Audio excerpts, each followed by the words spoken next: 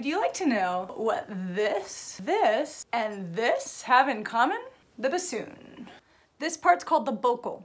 If you want a mnemonic device for remembering that, you can think boca, vocal, bocal. Ever seen one of these? Unlike a clarinet reed, which is just a single reed, the bassoon reed is two reeds put together, wound with string, and that is why the bassoon is in the double reed family.